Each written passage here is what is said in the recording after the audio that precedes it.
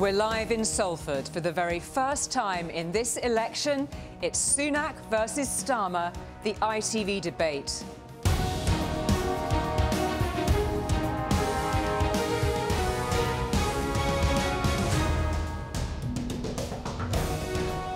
It's the first head-to-head debate in the 2024 general election with these two men who want to run the country, Rishi Sunak and Keir Starmer.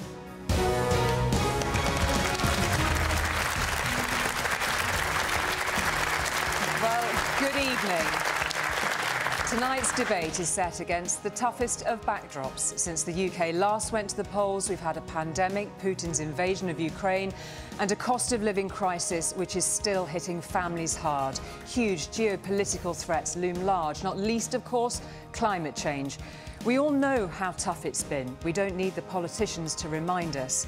So what are these two men going to offer us? Who are they? And why should they earn our vote? Can they level with us when we know that finances are almost impossibly tight?